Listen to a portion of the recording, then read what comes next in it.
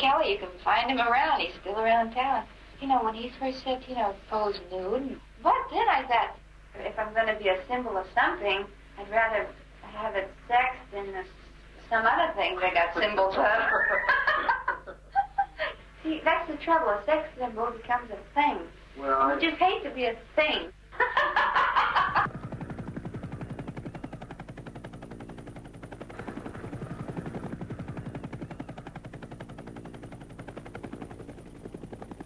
Gee, I never felt I had an effect on people until I guess I was in Korea. I don't think until then, really, because studios that I worked with always said, remember one thing, you're no star.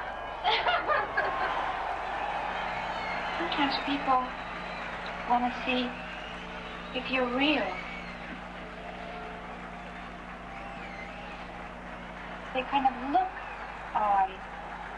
to you, towards you, for some kind of, something that's, I guess, away from their everyday life. I guess you call that entertainment, huh? And we all lose our charms in the end. We're cut or pear-shaped, these rocks don't lose their shape. Diamonds are a girl's best friend. Coming out of my apartment in New York, you know, 57th Street, when I come out of the door, they say, Marilyn, hi, how do you feel this morning? You know, to me, it's an honor. At first they whistle because, you know, they think, oh, it's a girl, she's got blonde hair, she's not out of shape. And then it's just, my God, it's Marilyn Monroe. They're just tugging on you all the time. They are. They are, and I don't want to sound paranoid, but they are. They don't like sort of a chunk, you know, somehow. I mean, they kind of take, like, pieces out of you. Miss Monroe, I got a remote car. Where are you going from here? We're going to go. Apparently nobody has been seriously hurt or maimed. You know, they're kind of grabbing pieces out of you. And gee, you know, you do want to stay intact. You know, intact, on 2 feet. They want to know, like, well, what is it like? Sometimes it's nearly impossible.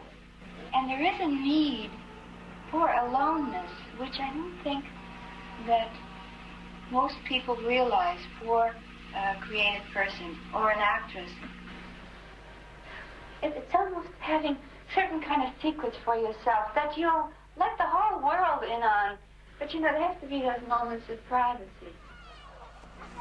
I used to laugh so loud and so gay. I would ask the boys, I said, can I ride your bicycle now? And they said, sure. And then I'd go zooming, but I'd start to laugh in the wind, you know, riding down the block, laughing, you know. But I loved the wind because it felt like it caressed me. Fame is also a burden. An industry, I don't think, should behave like, let's say, a mother whose child maybe has, let's just say the worst is run out in front of a car. So what do they do to the child? But instead of clasping the child to them, they start beating up on the child. So it's not just that, okay, fame will go by. You know, so long, I've had you, fame. If it goes by, I told you it was fickle. I was honored when they asked me to appear at Madison Square Garden. In the history of show business, perhaps there has been no one female who meant so much, who has done more. And then you think, my God, I'll sing this song if it's the last thing I'll ever do. You know? Happy birthday